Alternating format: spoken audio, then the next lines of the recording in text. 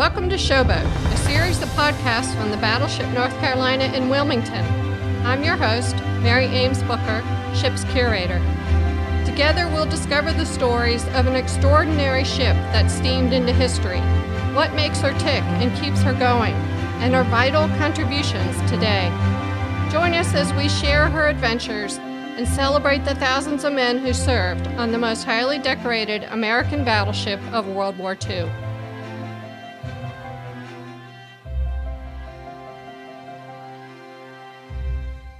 In our second episode, we talked about keeping the battleship in ship-shape condition. Today, we turn to the OS2U Kingfisher airplane that is on the battleship's fantail. We asked Commander Dick Butler, retired U.S. Navy aviator and a battleship tour guide, to tell us about this plane. Well, good afternoon. I'm Dick Butler, and I'd like to tell you about the Battleship North Carolina's aviation department, and more specifically the Kingfisher, which is the aircraft, named for a bird, obviously. And Battleship North Carolina had two most of its life. Originally, it had three. To give you a visual description of this aircraft, it's not what you think of in the way of a World War II fighter, the Hellcat or the Bearcat or the Corsair, which are beautiful airplanes. This is an airplane that was designed specifically by the Navy in the late 30s to replace the Seagull. What pilot would ever want to fly an airplane called the Seagull? But its mission was to fly off battleships and heavy cruisers via catapult. We'll talk about those in a little bit. And then recover, and if they didn't have a flat deck, they had to land in the water, come alongside the battleship, and be craned aboard.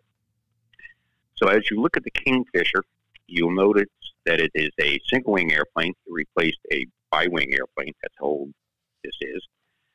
And it has a big pontoon on the bottom and two smaller pontoons on either wing to stabilize. More importantly, you'll see that it has two seats in it. The front seat was for the pilot. The back seat was for the radio operator and also for the rear gunner. They had a 30-millimeter gun back there. The pilot also had a fixed 30-millimeter gun that shot through the propeller. The way they launched the aircraft, they would put it on the catapult, and the catapult consisted of about a 68-foot rail. The aircraft would sit at the end of it. They'd put a ballistic charge in a piston-driven catapult. It was equivalent to roughly the charge that was in a 5-inch shell. They would take the catapult, sat on top of a turret. They would rotate it out towards sea, preferably into the wind, fire the catapult, the 20 to 25 knots of wind across the water with the forward speed of the ship, plus the charge of the catapult would get the aircraft airborne with hopefully a speed of about 65 knots, although this aircraft could fly as low as 55 knots. From that point, it would fly up, do its mission, climb up to altitude, which with a 450 horsepower engine took a while to get to 10,000 feet, almost 30 minutes. Once getting up to altitude, it would cruise at about 115 to 120 miles an hour, top speed about 150 miles an hour in a dive. So what I'm explaining to you is an aircraft that is designed for function, not for speed or beauty. In comparison, if you talk about the fighter aircraft, both the Japanese had and we had, they had 2,000 horsepower engines would fly at 300 to 400 miles an hour, some approaching 500 miles an hour. So you did not want to get spotted by a Japanese while flying a Kingfisher. It was usually not a good day.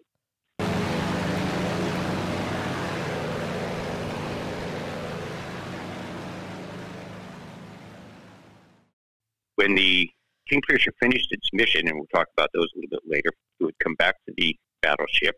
The battleship would make a turn 45 degrees off the wind in either direction, and then turn through the wind to 45 degrees on the other side. The mast of the battleship would smooth out the waves, which would leave a calm area behind the ship. If you've ever been water skiing, you kind of know what that looks like when a boat goes into a turn. The plane would land in the calm area, then taxi up alongside the ship. In the meantime, the ship had dropped out a sled attached to a line on the battleship, and this sled was made out of rope and canvas, skimmed along the top. The pilot using power, would taxi the Kingfisher up onto the recovery towed mat, had an automatic hooking device on the front of the pontoon, and once that had happened, the crane operator, and see a big crane on the back of the ship. They'd swing that over the side, attach a cable to a hook that was right behind the pilot's seat, and bring the Kingfisher up, put it back on the launching cradle and on the catapult. I do want to add in a couple of instances, I want to go back to launching. Occasionally, the battleship would be in a carrier battle formation, and they can't change course to get into the wind to launch it. So they had what they call a cross-deck launch. They would actually launch the Kingfisher out to the side at a 90-degree angle to the ship, which was obviously more complicated for the pilot. He had a crosswind and wouldn't have as much wind, but that would occasionally be used as well. So this is how we got the aircraft airborne. Once it was airborne, it performed its missions, which is somewhat reflective in its name. It's called Kingfisher OS2U. The O was for observation, the S was for scouting, the 2 is the initial production run, was the second version of it, and the U stood for the manufacturer, which is Voigt-Sikorsky. The two of those companies were together back then. There were roughly 1,500 of these planes made. A lot of them were used in training in Pensacola and Jacksonville. They were used by the Coast Guard for anti-submarine patrol. They had other missions. They delivered mail. They towed banners. They looked for submarines. They also carried 2 100-pound bombs for 2 325-pound depth charges. And there was one Kingfisher that was in a joint effort credited with sinking a submarine off Nag's Head, North Carolina, during the war on the East Coast.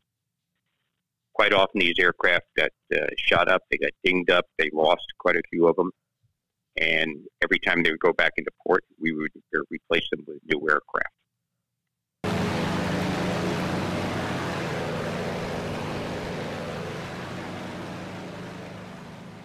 The Kingfisher sitting on the ship's fantail is not original to the battleship. In August 1942, Ensign Mac Roebuck and aviation machinist mate Stanley Goddard were flying the plane from California to the Aleutian Islands. They encountered dense fog and crashed into Mount Buxton on Calvert Island in Canada. They were not hurt, but their plane was left to the elements.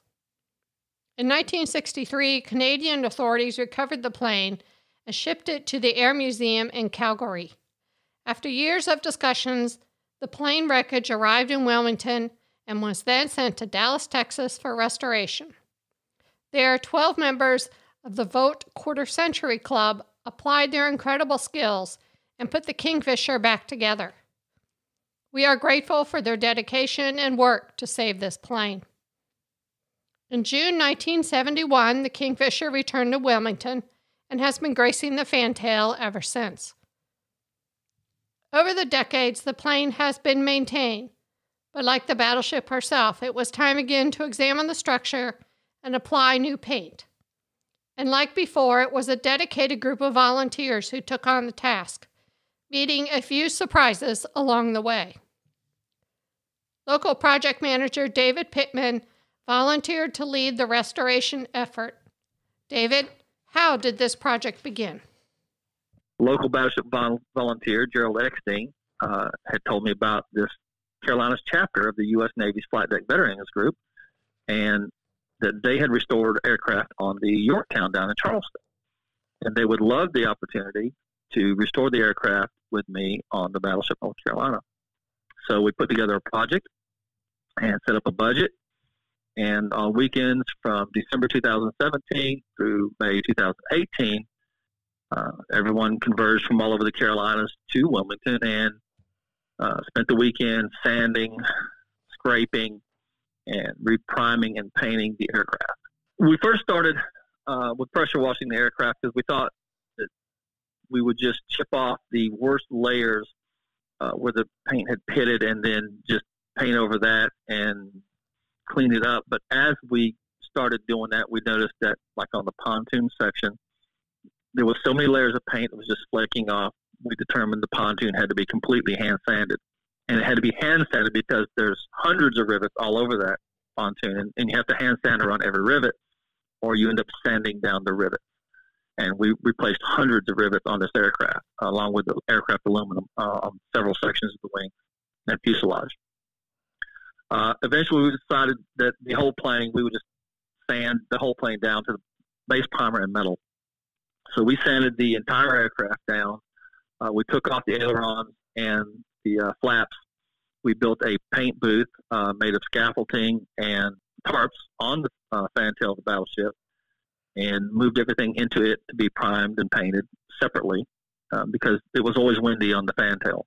When it came time to actually prime and paint the aircraft, we erected scaffold all around the airplane and tied tarps to the scaffolding so that the scaffolding was higher than the airplane. And so as we painted, then no paint or primer would leave that area and get on other areas of the ship. So that was very labor intensive, erecting the scaffolding and taking everything apart, putting everything back together, and trying to figure out how all this would work on this airplane because we had no schematics or anything to deal with. The paint itself is not a mil-spec aircraft paint that the military would normally use. It is a paint that the battleship had used that was great for a marine environment.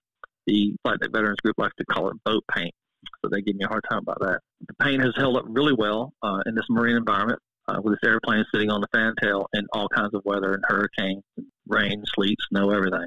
The canopy had totally degraded to where it had to be completely rebuilt from scratch. So parts had to be machined individually, and this thing had to be completely reassembled with new plexiglass and new parts, which was like its own mini project.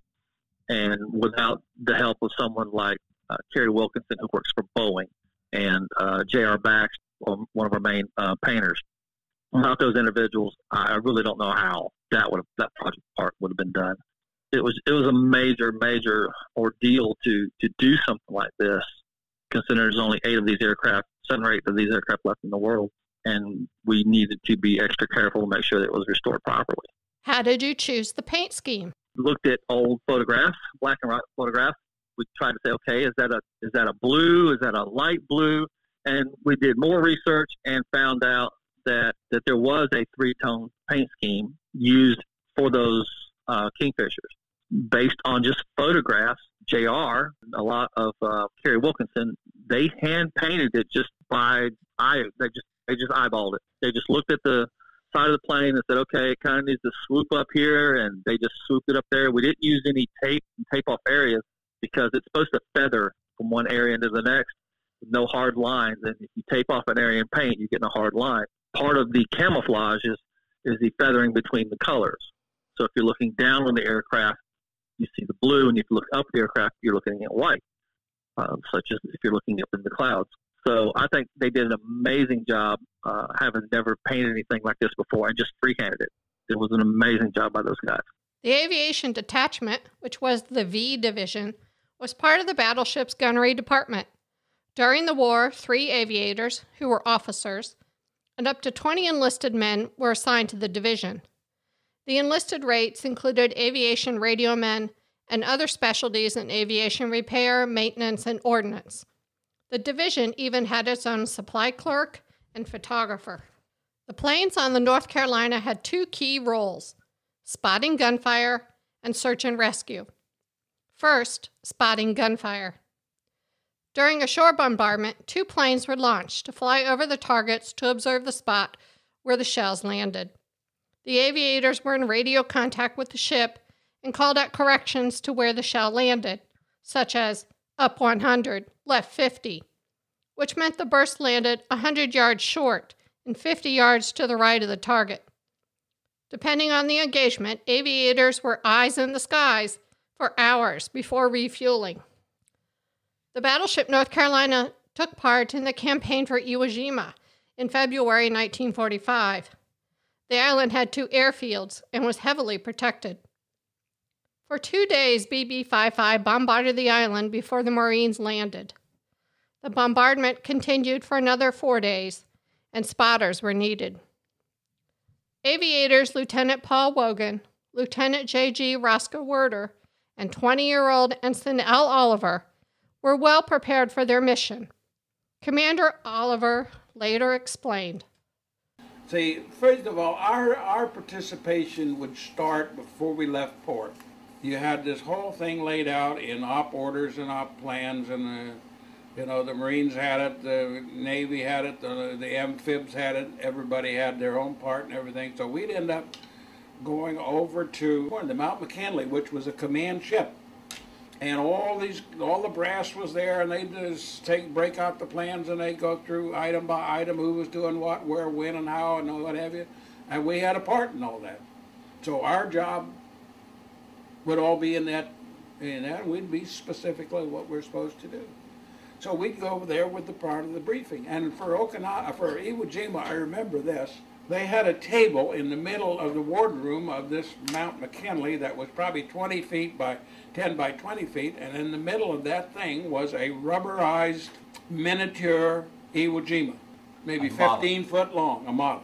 And they had photographs, aerial photographs taken at ground level at 20,000 feet. I mean, this thing coverage was unbelievable. I mean, by the time you look at all this stuff and you go to Iwo Jima, there's nothing, because you've already seen it. And then, as I said, we have these grid charts, which were very, very accurate, covering, they were all grids into, okay, you got grid number 112. And then in 112, you had A, B, 3, all these letters, all numbered. And so, if you wanted to say, okay, I want to hit target down here in this place, I'd just call out the grid. And everybody knew. So everybody had the same grid. Very well done. Very well done. On February 21st, Wogan and radio man Eldon Means launched at 10:17. At 10:58, Oliver and radio man Thomas Dunn, with gridded target maps in hand, launched. And soon BB-55 began firing her secondary battery, the 5-inch 38 caliber shells. The radio log provides a transcript of the communication among the ship, Oliver's plane, and the shore fire control party helping direct gunfire from the ground. The Kingfishers were flying low and slow, anywhere from 200 to 1,000 feet altitude, at speeds of 90 to 140 miles per hour. Oliver and Dunn were asked to make low passes over areas to try and locate enemy gun positions. It was dangerous work. For example, they were asked to investigate a canyon area where vehicles were seen, and Oliver soon felt large explosions overhead. He looked up to discover a flight of torpedo bombers dropping their loads, and he later discovered holes in his plane's wings. For 6 hours, Oliver and Dunn spotted the bombardment and then returned safely to the ship. Oliver was awarded the Air Medal for Meritorious Achievement in Aerial Flight for his service over Iwo Jima and subsequently Okinawa.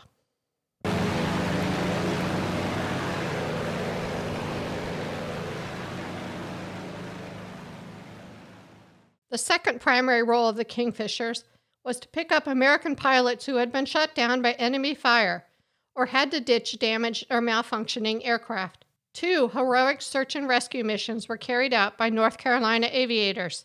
Commander Dick Butler describes the amazing rescue in the waters off Truk Island in April 1944. If you haven't heard of the Truk Islands, there's a good reason. They're about 600 miles southeast of Guam. And for you history buffs, I'm talking about April 30th.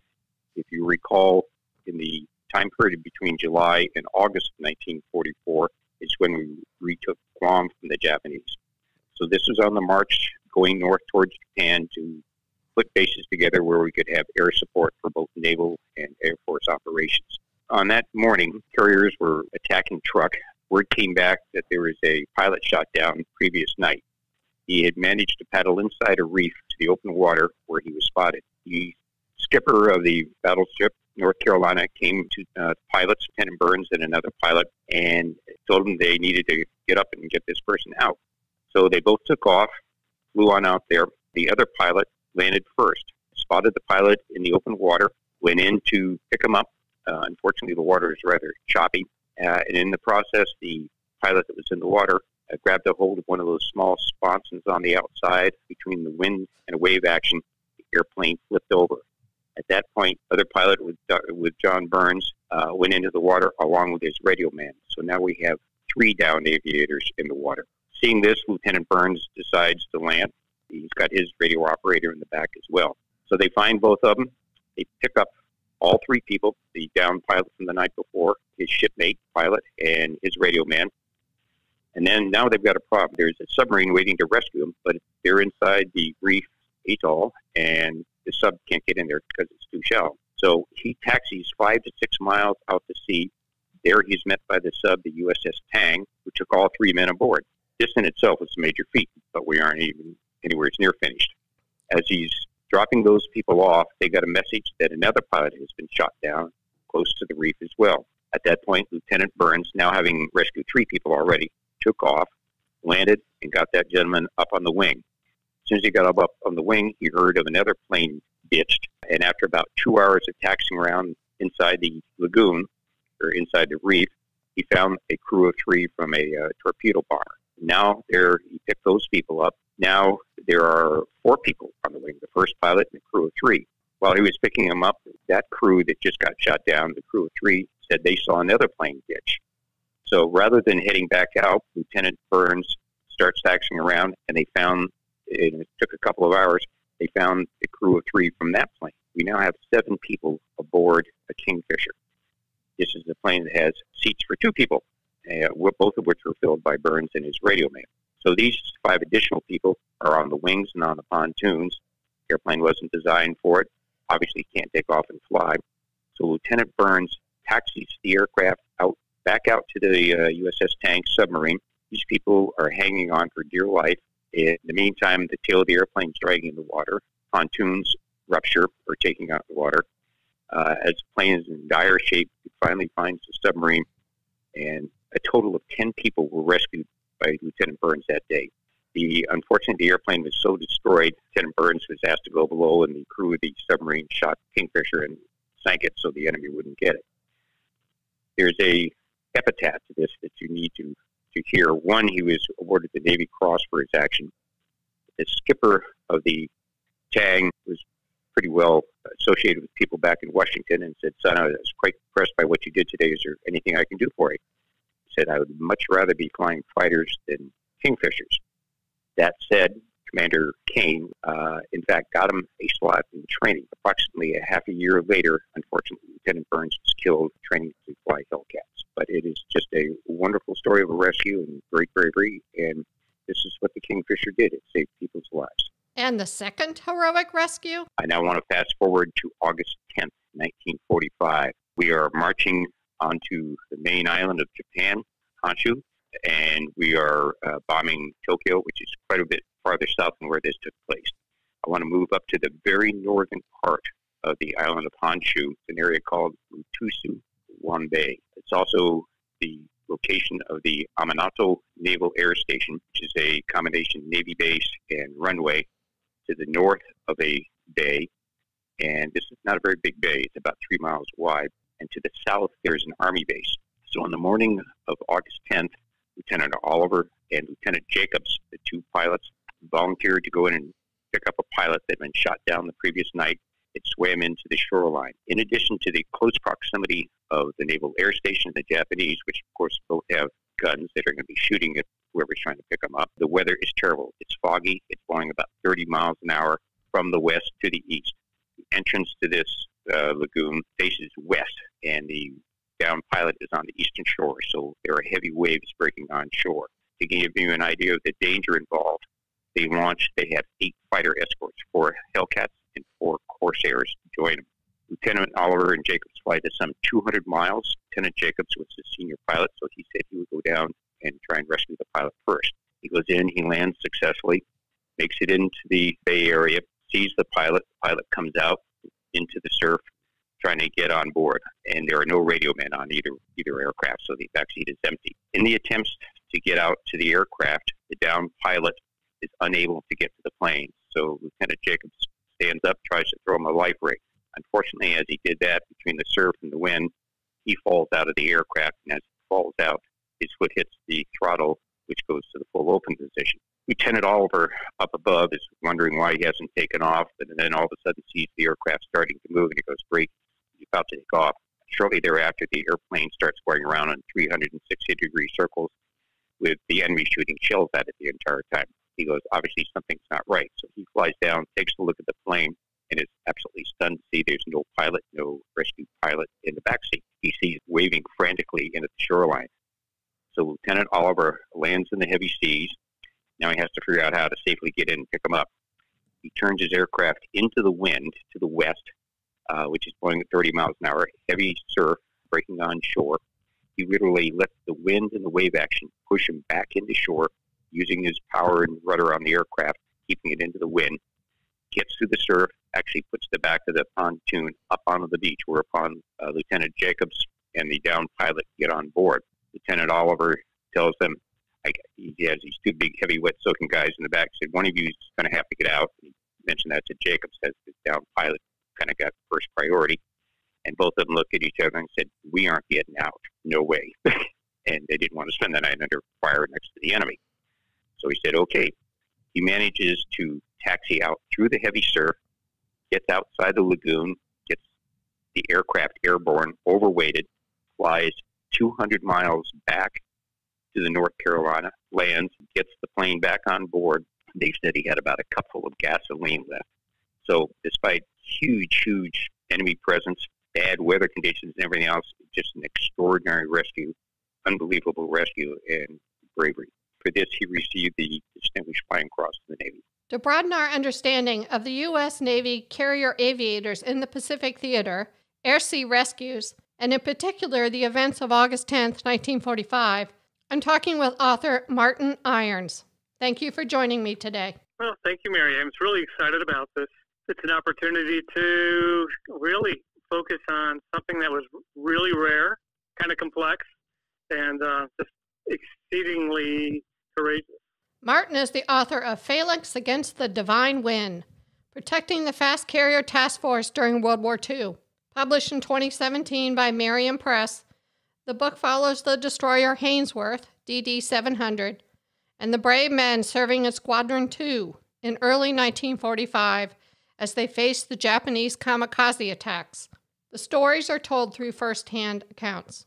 Martin has a new book coming out this year called Corsair Down, Tales of Rescue and Survival During World War II, which includes the story of Oliver and Jacob's Honshu rescue. Tell us about your new book.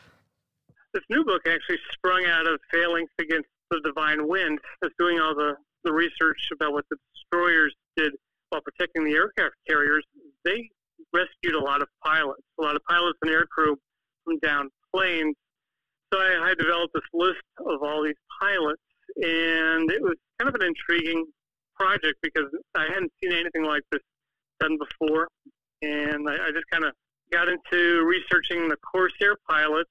Corsair was my favorite plane as a kid, and actually started from the beginning of the war, went right to the end, and looked at 1,000 different Corsair crashes during World War II. And you can imagine with that many planes down, there were a lot of interesting stories of rescue out there. You're reading about pilots who were wounded and had to fly back 200 miles, blind in one eye. Pilots that had to fly through weather so bad that they couldn't find their ships. A pilot that was shot down over Indochina was smuggled out of Indochina with other pilots after they joined the French Foreign Legion. So from blimps, submarines, to Kingfishers, there are lots of tales of rescue. So I interviewed 15 World War II pilots. Most of them were Corsair pilots. Some of them weren't, but the ones that weren't were relevant to the story, having been in the same place, in the same carriers, just to get some perspective about it. The downed airman Oliver and Jacob's rescue was Lieutenant J.G. Vernon Coombe from the carrier Essex. How did he wind up needing assistance? So his background, in 1944, the Navy created the Fast Carrier Task Force, which was a large group of aircraft carriers who with them steamed cruisers and battleships and destroyers, all of them capable of greater than 30 knots. It was a great flexible weapon. The range was really about 700 nautical miles in a day. As we pushed the outer rings of the Japanese Empire closer and closer to the home island, the amount of flying and fighting the Navy did increased dramatically. By 45, we had the capability of putting 1,000 planes in the air for attacks over the course of the day. What was Coombs' perspective on the events of August 9th and 10th? This really kind of brings us to the USS Essex. So in mid-August, a strike was sent against Matsuwan Bay, northern Honshu. It was a long flight in, and one pilot, Lieutenant J.G. Vernon Coombe, was shot down in the strike. What you want to do, if your plane is hit, is try to get off the coast, get out to sea. Somewhere out there might be an American submarine pre-positioned for rescue. Coombs' plane was fatally hit. He ditched in Matsuwan Bay and managed to get safely out of his plane, get into his little pilot's raft, which is about the tiniest raft you ever saw. You wouldn't let your kid go in it. It's so small you wouldn't think it would hold anybody up. He kept himself out in the bay all day, and at night he paddled into the shore and hid. A plan was hatched to bring in a rescue plane, bring in a little Kingfisher from the North Carolina, escorted by a second Kingfisher, and a third Kingfisher was going to come along from the Pasadena. So Vernon Coombe spent the night on the coast, hiding in some bushes, praying that he might be rescued, but also kind of faced with the knowledge that his carrier might just be done. It was quite possible the Essex was going to return to America. And so at that point, his chances of rescue would have been slim to none. So on the morning of August 10th, Vernon Coombe, who had been hidden all night, kept his ears open and his eyes wide, and sure enough, his squadron actually attacked a target south of Matsuwan. As soon as they were done attacking the target, they flew north, they flew over Matsuwan Bay, and Coombe recognized the sound of the Pratt & Whitney engines and the Hellcats and the Corsairs, came out from his hiding place and waved. His buddies waggled their wings back in recognition that they saw him, and then they left. Just so if they had stayed, they would have drawn attention to him. So he knew he had been seen. It was early in the day, so the chances of having a rescue plane actually come out were actually pretty good. So North Carolina launched their two Kingfishers. Third Kingfisher flew with them from the USS Pasadena, piloted by Lieutenant Woodrow Bourne. As they got closer to Honshu, Bourne was actually called away to rescue another pilot. So it was the two Kingfishers and three Corsairs and a Hellcat coming in to Matsuwan. Coombe heard this sound of the planes, got in his raft, started to get out as far as he could into the bay, and he was having trouble. One of his buddies in a Corsair, Clem Ware, decided that he would drop another raft to Coombe. So he came in low over the bay. It's believed that as he lifted the raft and tried to throw it over the left side of the cockpit, that the strap from the parachute actually got caught in the plane throttle and changed the throttle position. And the plane stalled out, and Clem Ware crashed into Matsuwan Bay. Horrifying for Coombe to see a fellow pilot from his squadron killed. The first Kingfisher was able to land successfully. He taxied on the water. Coombe was having a hard time. He was just exhausted trying to get up onto the pontoon and climb into the plane. So Jacobs got out, did what he could to assist, but he accidentally pushed his throttle forward. So his little Kingfisher took off across the bay, still on the water. He's in the water. Coombe's in the water, and at this point, the naval base is fully alerted to this and starts shelling Coombe and the Kingfisher. Take attention away from Coombe and Jacob in the water. Another pilot came down and strafed the first Kingfisher, burned it up.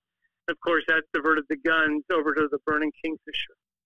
That gave Oliver the chance he needed.